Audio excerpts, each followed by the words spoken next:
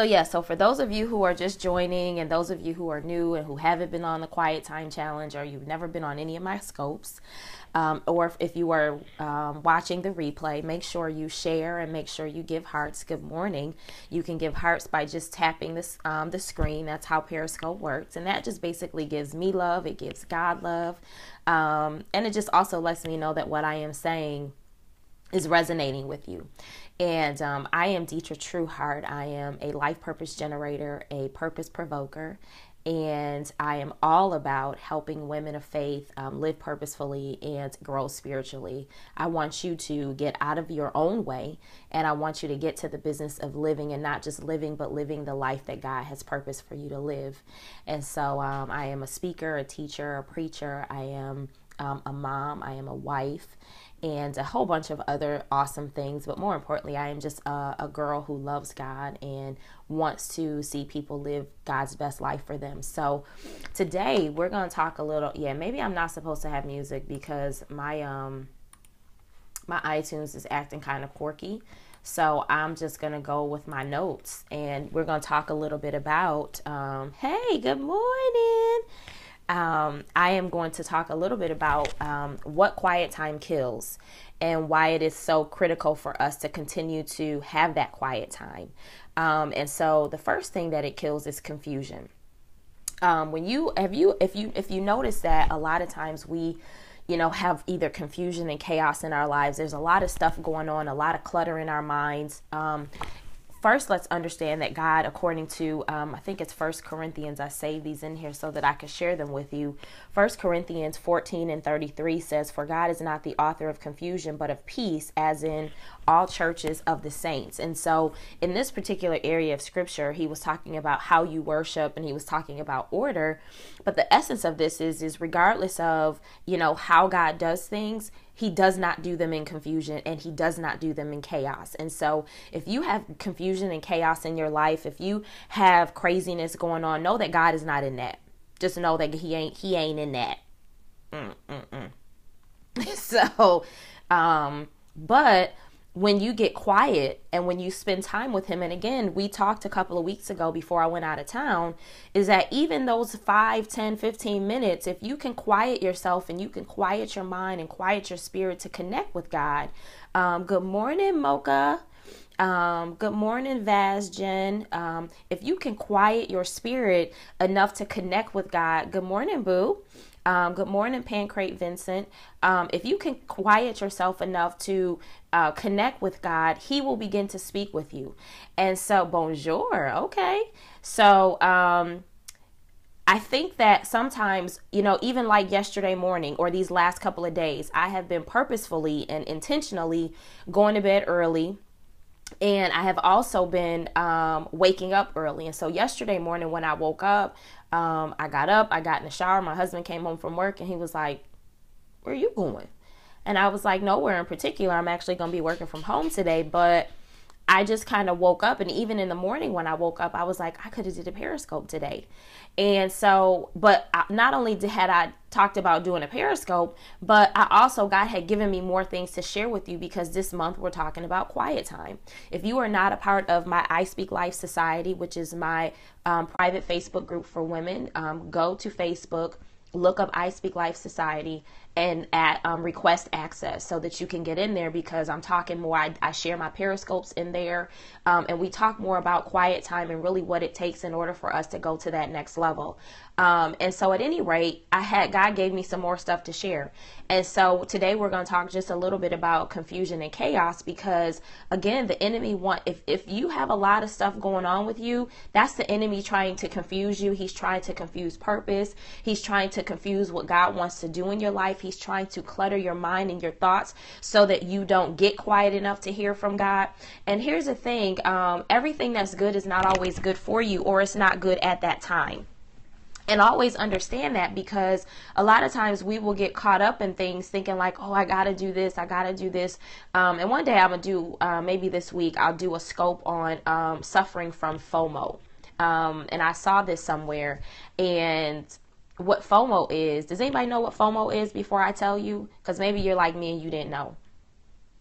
Type in the screen, "I'm talking to you." Awesome. What does anybody know what FOMO, FOMO means? You know, they make acronyms for everything now. Good morning, Evange McBain. No, nobody knows what FOMO is. No clue. Let's see, anybody else know what FOMO is? And this is probably something them kids made up, because you know the kids, they make up anything. It's like YOLO. Blessings. No. Okay, so FOMO is fear of missing out. How juicy is that, right? Fear of missing out. And so what happens is that we fear, right? We fear, or we are afraid of missing out. Like, we suffer from FOMO. It's so crazy. I swear these kids probably made up YOLO, right? All of this, whatever, solo, YOLO, MOLO, whatever. So, but the idea is that a lot of times we rush. We get, you know, all of this chaos and confusion in our lives, because we didn't take time to get quiet. And let me just say, let me put my hand up here, right? I can put both hands up and say that I am a victim of that as an overthinker. And we're going to even talk a little bit about a few other things, and maybe I'll touch upon those tomorrow. But when we talk about, you know, you just think you're going to miss out. Like, if I don't do it now, like, it'll never come up. Now, let me just say this.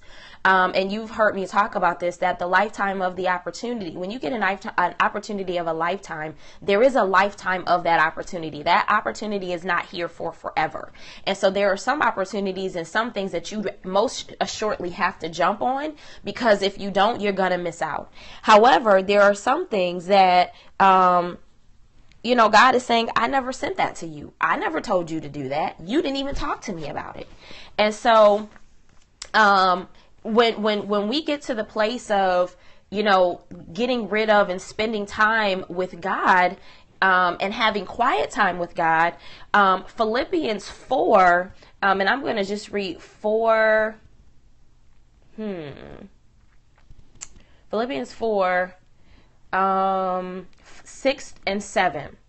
And so it's saying, be careful for nothing, but in everything by prayer and supplication with thanksgiving, let your requests be made known unto God. And the peace of God, which passeth all understandings, shall keep your hearts and minds through Christ Jesus. If this is juicy to you, you want to be sharing this. You want to swipe right on your iPhone. You want to swipe up on your favorite scripture. Yes, swipe up on your Android. There is a lifetime for a lifetime opportunity. Yes, if you get this, they're like, oh my God, this is the opportunity of the lifetime. It might be the opportunity of the lifetime, but trust that there is a lifetime within that opportunity. There is a time frame. It is not just, you know, for forever. It's kind of like, you know, you got that sale at New York and Company. It's only until Monday. It's an opportunity of a lifetime. They got 70 and 80% off. But if you don't go within the time frame that they have, there is an expiration date. If you don't go by Monday at midnight or whatever time the mall closed, because sometimes they'll extend it online. Oh, sorry about that. That was my my alarm just went off. But if you get those emails that that say, you know, you know, you can't get it in the store, but you running, boo. I love it.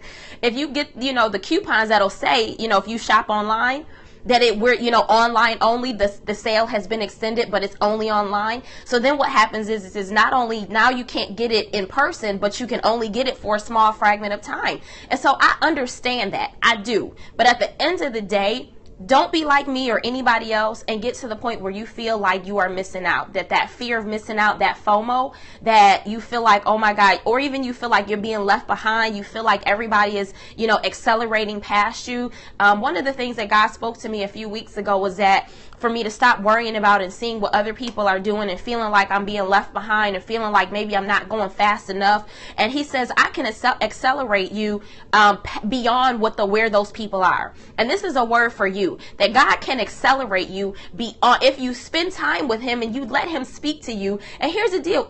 God talks to me in a car.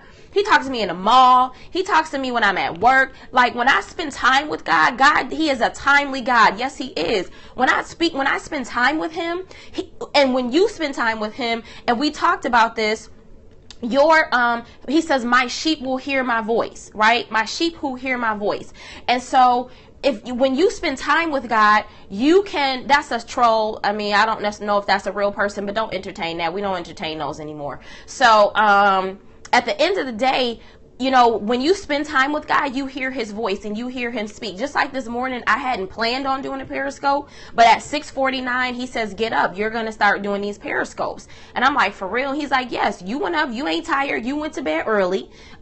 Get your tail up and share. And I'm like, okay. So I'm here sharing. So again, when you spend time with him, and this is also what quiet time kills.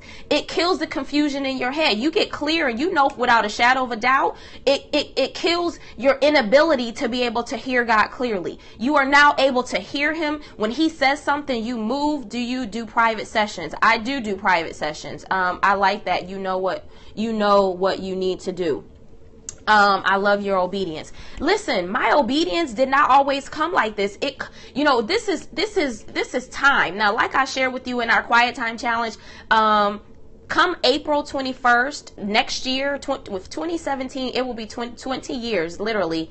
I think that's 20 years that I have given my life to Christ. I gave my life to Christ up under a pew, crying and bawling. I was laid out. And I committed my life to Christ. And now, mind you, I had been in church my whole life, but it wasn't until I got to know him and I experienced him. There was something about the experience of Jesus. There was something about the experience of God that you cannot, it's kind of like people say, like they're saying, can you see God? Can you see air? No, but you breathe, don't you? It's like you don't see him, but you know he's there. And when you have a relationship with him, it's one of those things where you, over time, quiet time also kills curiosity. And I'm not talking about curiosity where sometimes you just got to say, God, what in the world is going on? What you doing? Because this right here ain't what I had planned. I'm not talking about that, but I'm telling you, remember that, Mo, I was under the pew. They had to come get me. They had to come get me. I was like, I love it. But the best decision I ever made. Next to marrying my husband and having my child, best decision that I ever made. Let me just tell you. And so, again, be careful for nothing, right? In everything, by prayer.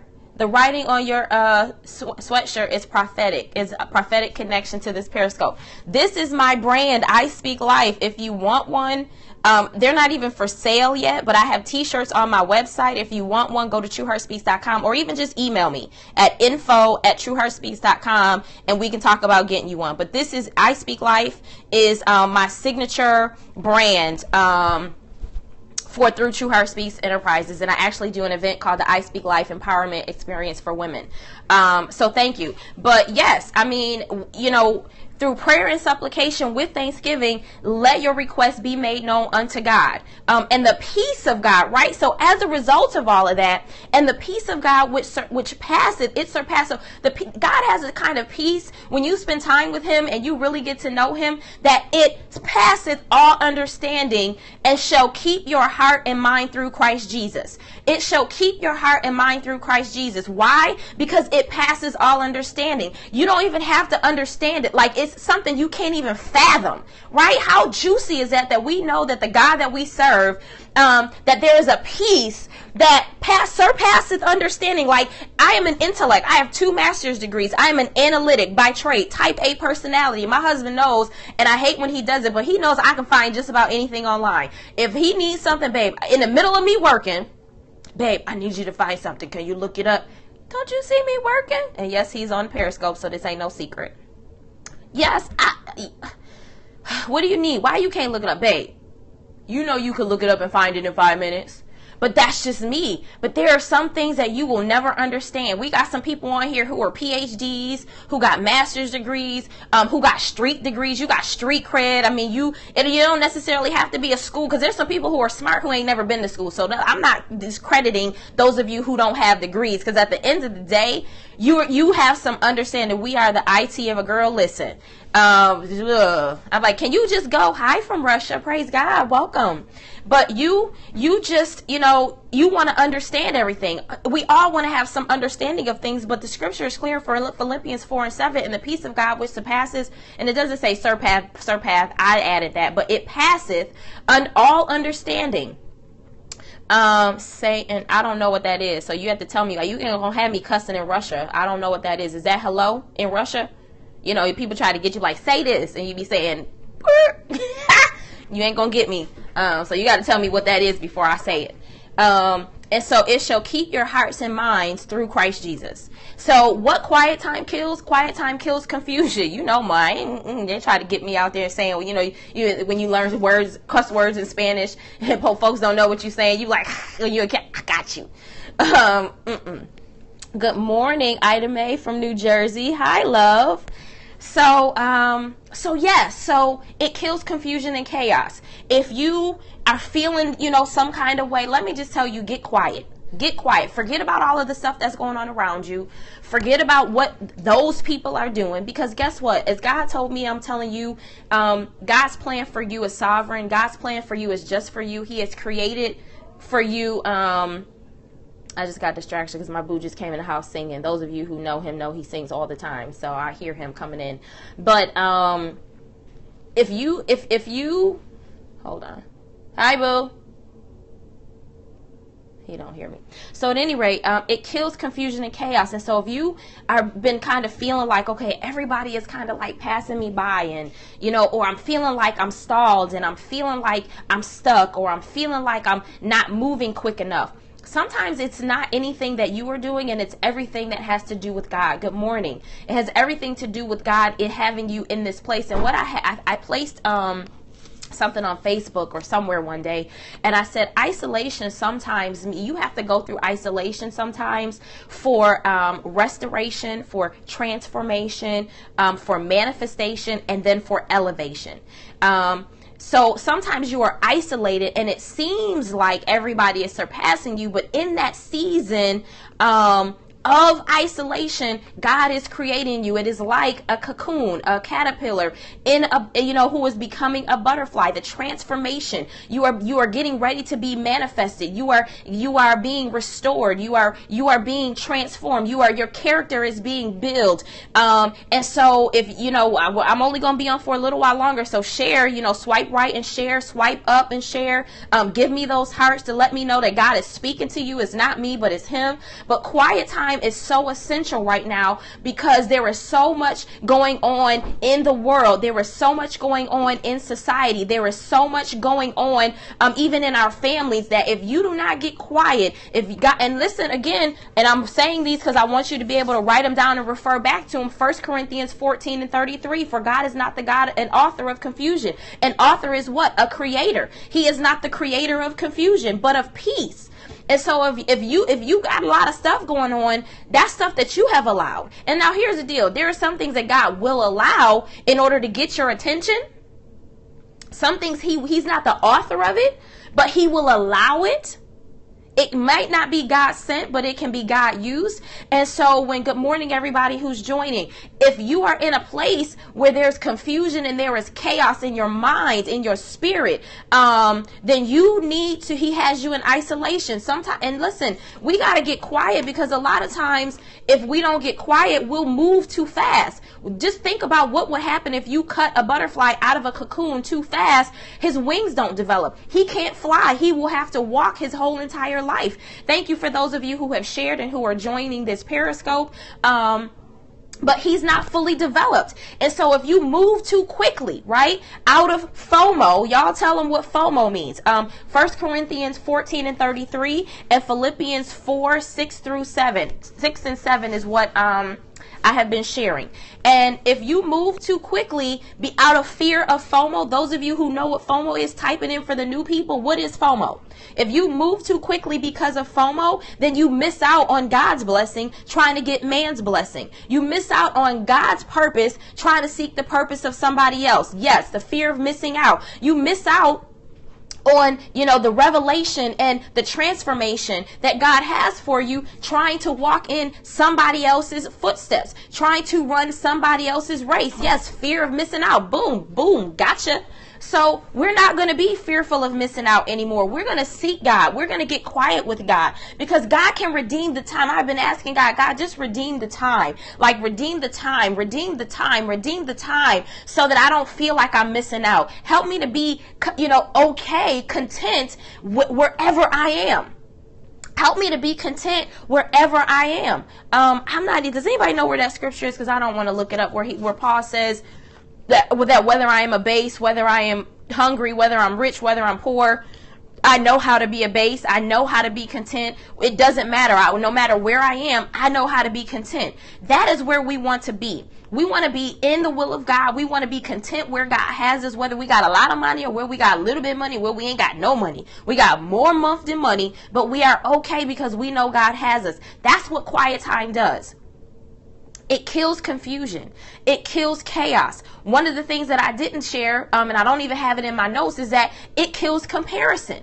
Because God can speak to you and he can affirm you and he can affirm who he has called you to be. And then you can be okay with being in your situation because you know that where you are is where God has you. You know that. So I have about 3 minutes. I'm going to close at 7:45. And so before I do that, just give me some love right here and let me just know if this is high topic 1C, if this is top 1C, if this is blessing you, if this is ministering to you, if this is meeting you where you are. Let's go get a heart fest going. Let's worship in hearts. I don't know what that means. I hope that's another language. So at any rate, let's keep the hearts coming. Don't get distracted. Keep the hearts coming. Don't get distracted. Don't get distracted. Don't get distracted. Let's worship God. Let's give God what is due to him. He is a mighty God. He is a awesome God. We love you, God. Meeting you right where you are. So awesome. I love it. I absolutely love it. I absolutely love it. God is so faithful. He is so faithful.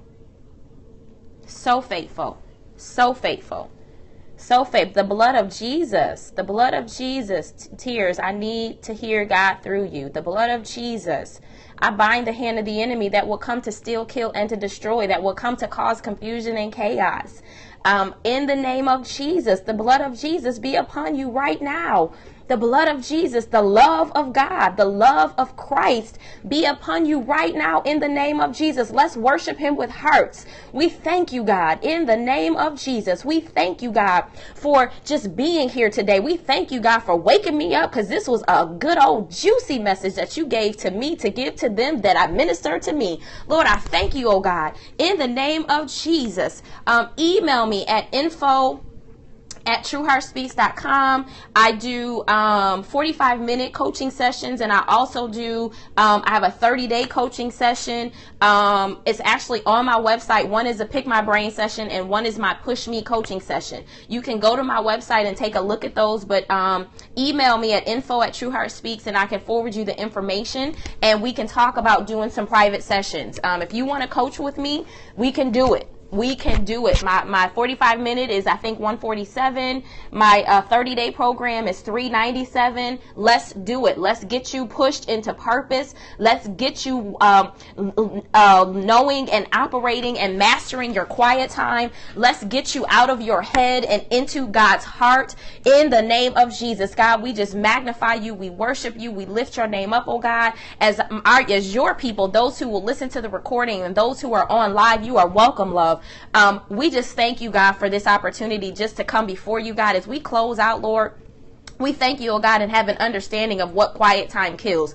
We understand that it kills confusion. We understand that it kills chaos. And we also understand that it kills comparison. And so, God, we don't want to be confused or in chaos or comparing ourselves to anybody. We want to walk, oh God, into the purpose and the plan that you have for us, God. We want to be who you have called us to be, oh God. We, oh God, want to, we no longer want to operate by FOMO, fear of missing out, because we're not missing out on anything. If we seek ye first the kingdom of God and his righteousness, all other things will be added unto us, God. We will trust you, oh God, because we know, oh God, that The steps of a good man are ordered by the Lord. You order our steps, oh God. We have favor with you, God. And so our steps are not about like anybody else's steps, God. And so we just thank you. We praise you. We magnify you. We give you glory. We give you honor. We give you praise, oh God. We thank you, oh God, that you are not the author of confusion. We thank you, oh God, that there is peace that surpasses all understanding. We thank you that it shall keep our hearts and our minds in the midst of,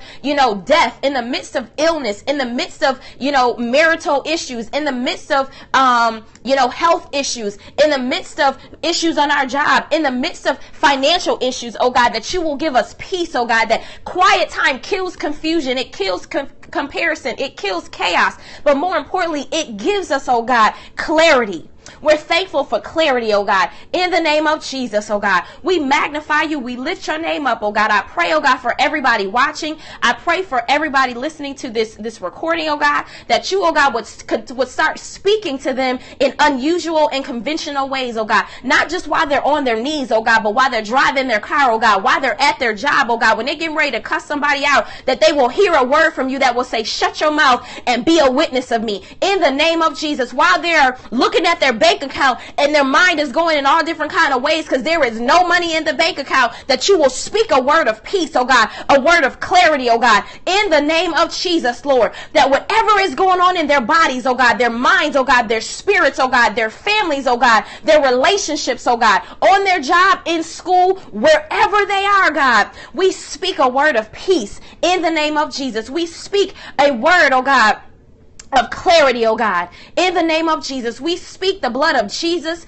We speak healing. We speak correction in the name of Jesus. That's another C, correction. God will correct you. He will speak to you. He will tell you, shut your mouth. He will tell you, you didn't have no business doing that. He will tell you, now don't go there. I'm telling you right now, don't go there. If you go there, I'm not going to tell you what's going to happen, but don't go there. Stay your tail at home. God has a way of correcting. He has a way of healing. He has a way of giving clarity. And so, God, we just thank you. We praise you. We magnify you. And you all have a blessed, a wonderful, and a magnanimous day. Give me some hearts as we go out and we have a wonder. We claiming it in Jesus' name with hearts. Tap the screen in the name of Jesus. Those of you who are joining me right now, we are closing out. You have missed a good old time. Go back and look at the recording in the name of Jesus. This was awesome. Come on and tap those hearts. Let's praise God on our way out. Let's just praise God. Praise him. Just as you're saying, thank you, Jesus, and hallelujah. I want you to tap those hearts. We are worshiping God through hearts. If we can give God a wave offering, let's give God a heart offering to represent what we love about him and the love that we have for him in the name of Jesus. God, we just thank you. We praise you. We magnify you. Hallelujah. You guys have an awesome day. If you are not a part of my I Speak Life Society on Facebook, it is a group for women of faith who want to live purposefully and who want to grow spiritually. I challenge you to go request access. You just got to search I Speak Life Society. It will pop up. If you are interested in possibly coaching with me, if you need faith coaching, if you need life purpose coaching, if this is something where you need some more clarity about some things, I challenge you to book a Pick My Brain 45-minute session with me. Go to my website, trueheartspeaks.com, click the work with me tab. Let's get this popping. If you need more than 45 minutes, let's do the 30-day push me session. In the name of Jesus, I declare that you will walk upright before God. I declare that you will have victory. I declare that you will have clarity in the name of Jesus. You guys have an awesome day, and I will see y'all in the Facebook group. Bye.